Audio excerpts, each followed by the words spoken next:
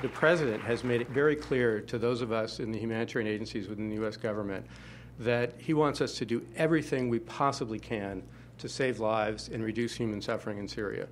There's been intense interest within the U.S. government on these issues. And so we have been responding to the greatest extent we can, given the resources we have. And resources, of course, are an issue, and I mentioned the size of the appeal. But the U.S. to date has put over $210 million into humanitarian assistance in the region. Of that, about $140 million has gone inside of Syria. And that's going to grow as well. It's going to grow over the coming months. We have some 1,800 staff right now just working with partners from my office who are doing humanitarian assistance inside Syria. And they've created a network of field hospitals, of underground warehouses.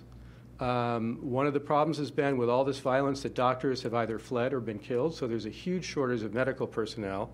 So we've gone and we've trained over 3,100 personnel in providing medical assistance. Now, it's everything from very basic first aid to over 500 medical personnel who already had significant skills, training them on much more sophisticated sort of triage surgery.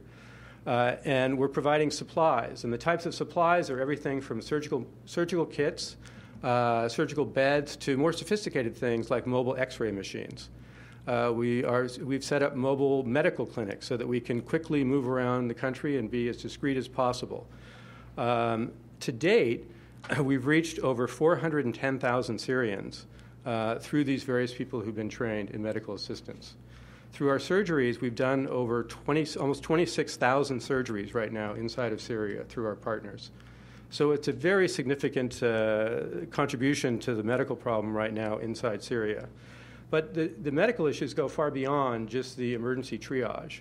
As a crisis like this goes on year after year, it's been almost 3 years now, 2 years since the violence really started, you're starting to see problems like the fact that in Aleppo, which was the hub of pharmaceutical production in Syria, it's been largely devastated.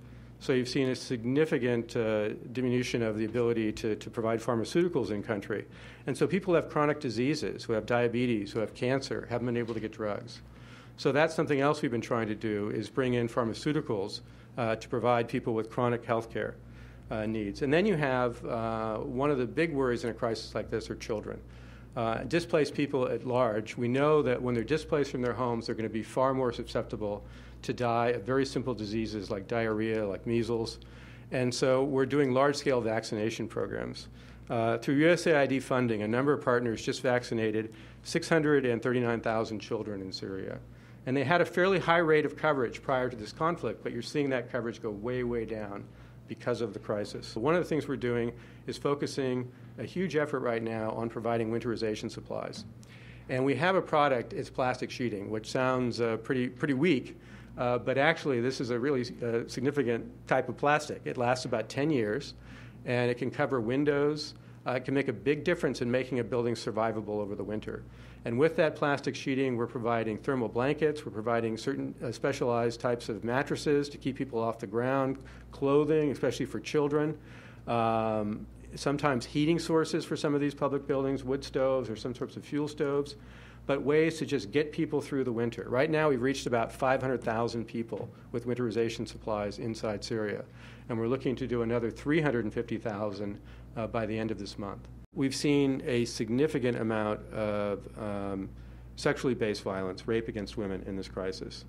And so we have some programs with women groups in Syria to try to address it. It's a very difficult issue inside Syria. It's an honor-based society. If a woman is raped, it has, beyond the horror of the rape itself, it has huge consequences.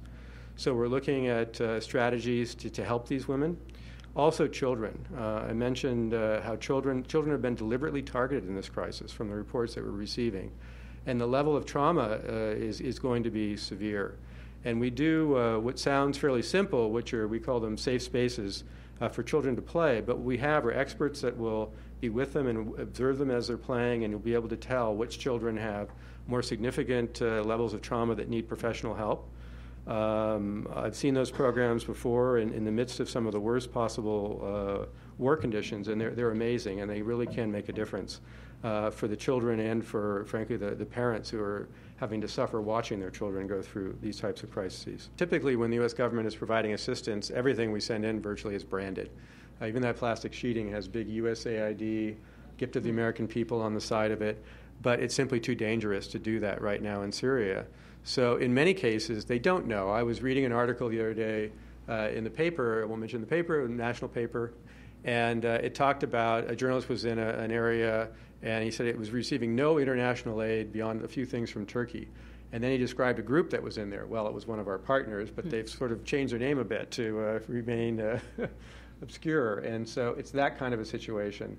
And it's frustrating, I think, because so much is being done. And at some level, our partners are informing local officials that, yes, this is assistance being supported by the United States.